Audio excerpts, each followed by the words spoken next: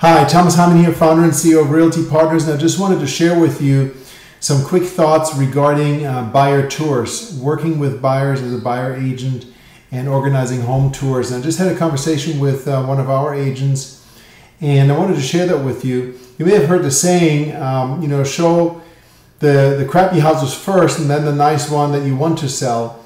And while that seems a bit corny, there's some truth to it psychologically.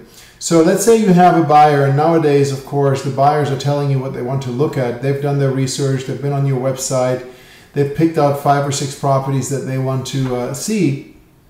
How are you going to structure that show? That showing, the tour. Are you just going at random, putting these things together? Are you going to map it out based on what's most convenient to drive? Or are you going to use some psychology in putting together that tour?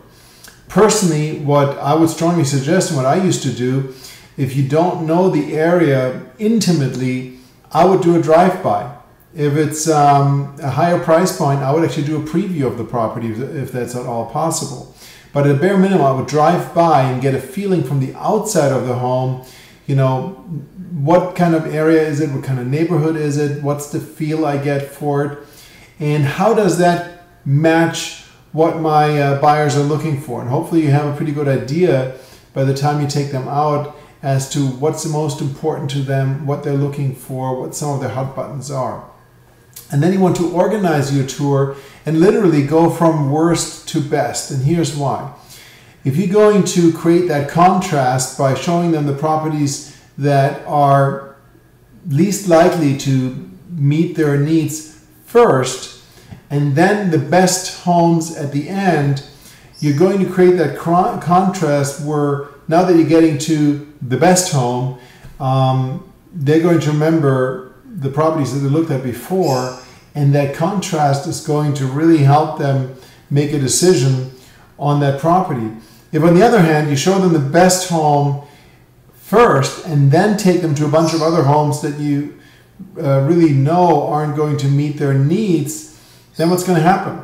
First of all, the first home that they looked at that would have met their needs is so far back that they don't really fully remember it and appreciate it. Plus, they probably didn't spend a lot of time in there because it's just the beginning of the tour. So now you're going to be at that dilemma where, okay, can we go back and look at that first home again?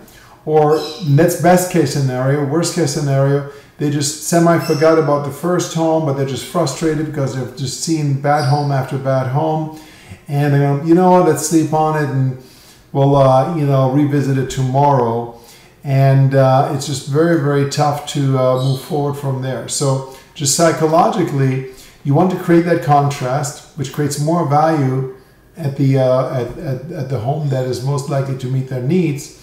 And then organize your home tours accordingly.